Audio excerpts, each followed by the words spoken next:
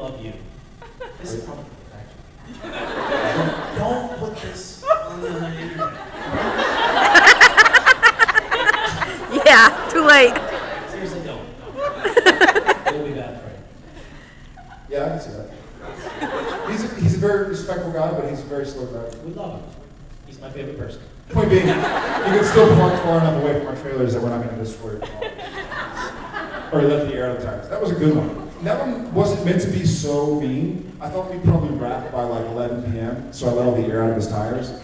But we ended up shooting till like 2 or 3 a.m. But by then, like, what am I going to do? Put air back in his tires? So I went home. But luckily, he took the advice of one of our drivers and got the tire there. Which I was really disappointed about. I got mad that day. I know. Here's the other thing is, like, the guys on the crew, whenever Jared does something to me, they'll be like, oh man, I'm sorry, here, let me help, fix or resolve this problem. Jared's like, hey, what the hell are you doing? He's gonna deal with that himself. I mean, seriously, now people are like, oh, I'm sorry, man.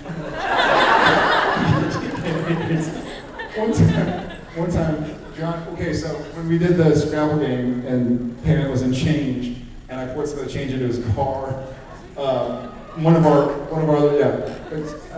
the donation to the charity, one of our drivers got shot back and vacuumed up most of the change. It was like $600 in pennies. Like $683.70 or something.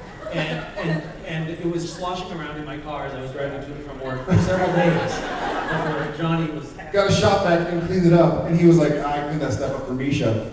And I go, what? He goes, yeah, I got a shop vac and I vacuumed it up. I go, why would you do that? He looks at me and goes, do you want me to put it all back? And I was like, what? Yes. No, I guess not. I guess it's due time. But we still have some change in there. Yeah, it keeps falling out of new places. I found change in my trailer. It was in a little vent by A year later. A year later? That's good. Sorry.